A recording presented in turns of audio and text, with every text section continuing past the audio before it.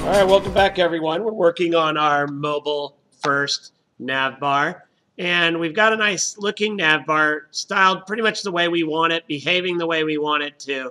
However, if we were really on a mobile device, we wouldn't have access to a mouse, or we wouldn't be using one unless you like to carry one around with your cell phone wherever you go. Yeah. Anyway, so instead, actually a couple things. One, this takes up a lot of real estate. So some people don't necessarily want to navigate around at the beginning. They might want to look at, see what's there. So oftentimes you'll see one of those little toggle buttons that that will, when you click it, it expands, and when you don't, when you click it again, it contracts. So we're going to add one of those to our WordPress site. And so what we need to do is add a toggle. And in order to do that, we're going to go to Bootstrap and use a thing called a button and a glyphicon. So if you go to getbootstrap.com and you look at components, at the very top, you're going to see this thing called glyphicons.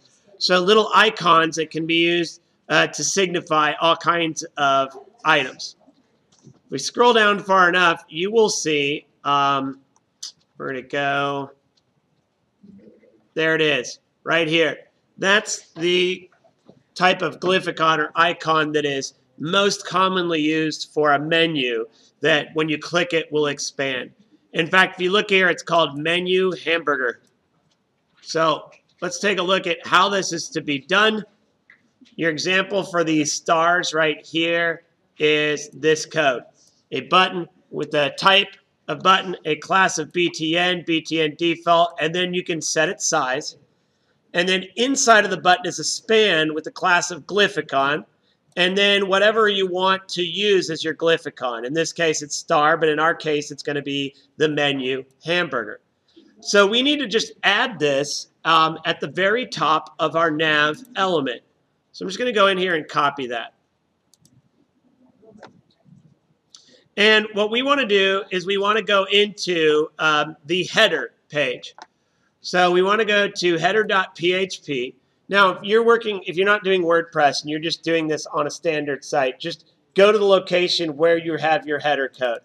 In our case, in WordPress, it's header.php. We want to scroll until we can see the nav element, and here it is. So nav.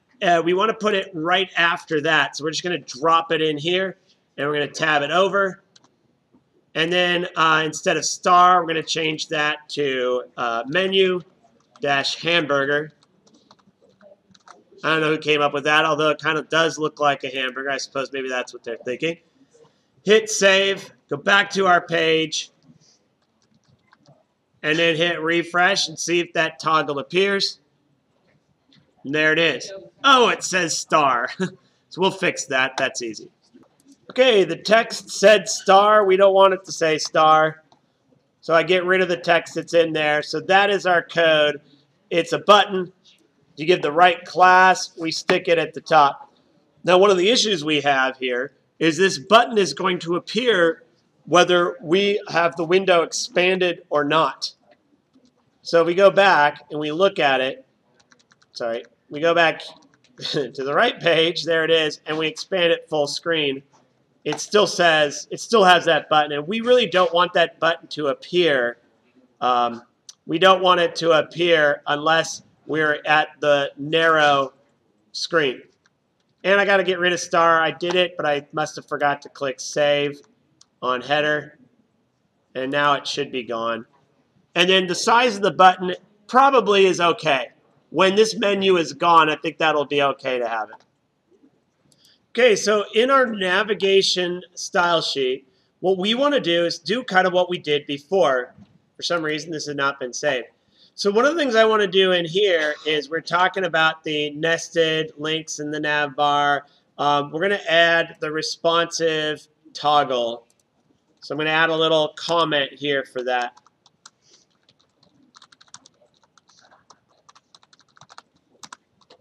Okay, so in our responsive toggle, what we want to do is we want to target that button. In fact, we're not quite ready. I realize one of the things I want to do is make sure any button, we might want to use buttons for other things. So we're going to add on here responsive toggle. Okay, so we add that class to the button. Save your changes. Don't forget to save it. Okay. Now, one of the things that we are going to do is we're going to target this button using class only.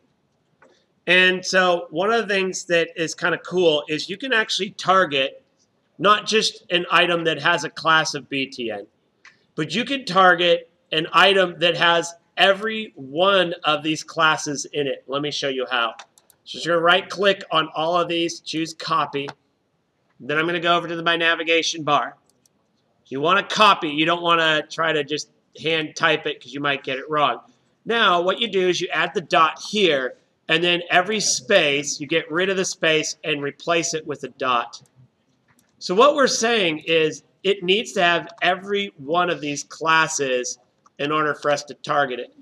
And as far as specificity goes, that's 1, 2, 3, 4 different class selectors. And so this is a fairly high scoring sort of specific item here.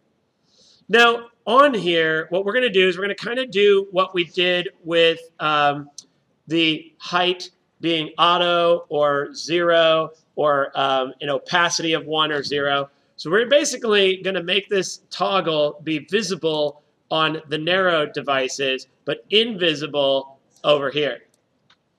So the first thing we want to do is go ahead and set its height to auto. And then we're going to go ahead and set the opacity to 1. So when we are at a narrow width, we can see it, and it has the automatic height.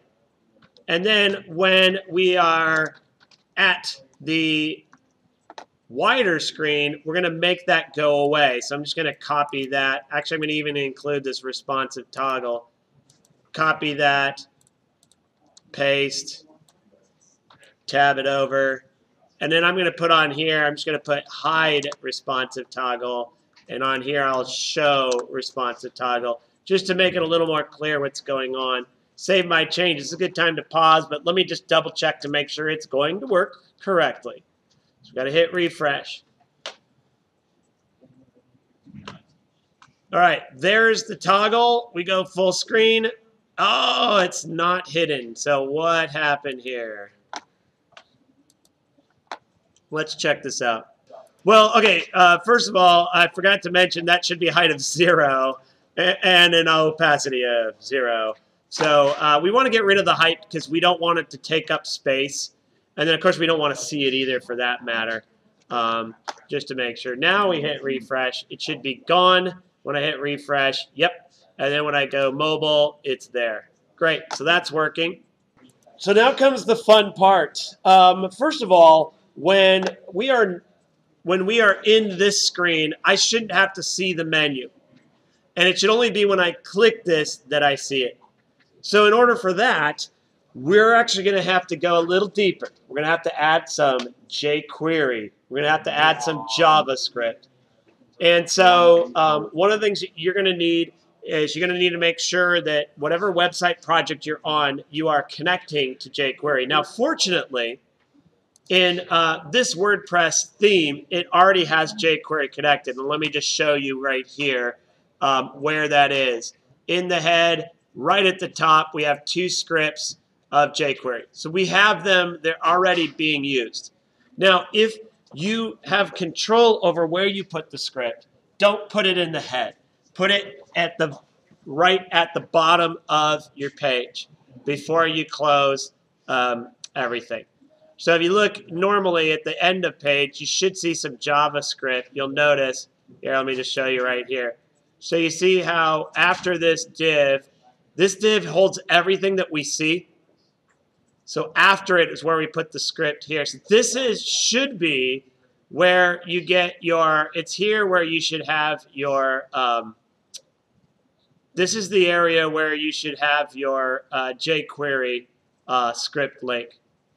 So that's where it should go. All right, but in our case, it's already there. We already have it connected. I do want to show you that the jQuery link is actually an HTTP location. I didn't store it locally. So the jQuery on here. This script is what you want to see. So if you don't have this, you can either look it up or you can just type it out as you see it on the screen. If you already got it, then we're set. What we need to do is we need to make sure now that we go ahead and create a JavaScript file where we can deal with this. Okay, so if you go into the folder and you look in the JS folder in here, you'll see that there is no extra JavaScript file. So we need to create a file in here, and then we need to code it. So the first thing I'm going to do is just right-click on the folder, choose New File, and then we're going to make it a JS JavaScript file. And then instead of script, we'll call it I'm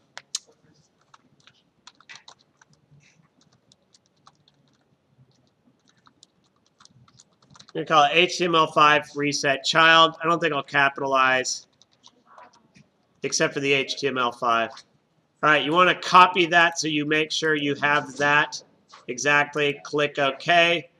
We're going to deal with this in a little bit, but you want to create that file first. Okay. Then in functions, you're going to want to load it.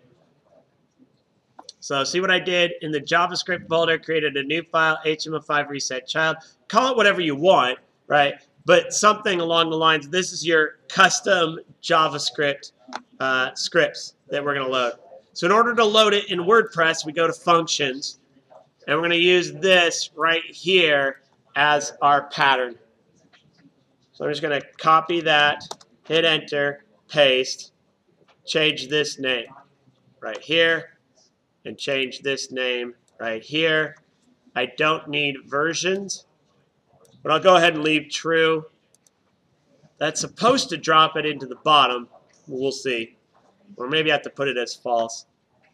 Either way, the name of it's right up here, HTML5 reset child. Well, let's call it HTML5 reset child like this. And then we need to match it up here. You know what? I'm going to rename that anyway. Make it all lowercase.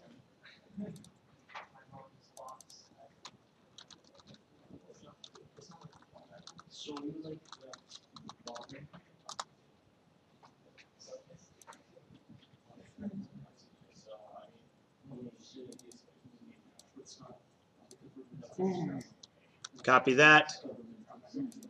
Paste it right there. So it's /JS/HTML5 reset child like so.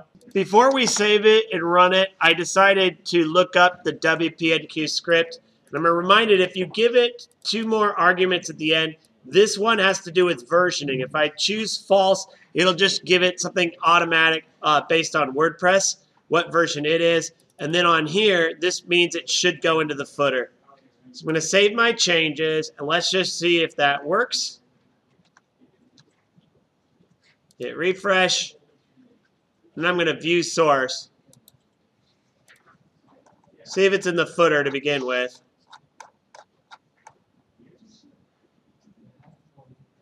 And, of course, nope. Yeah, I don't know why it doesn't really want to do what it says it's supposed to do.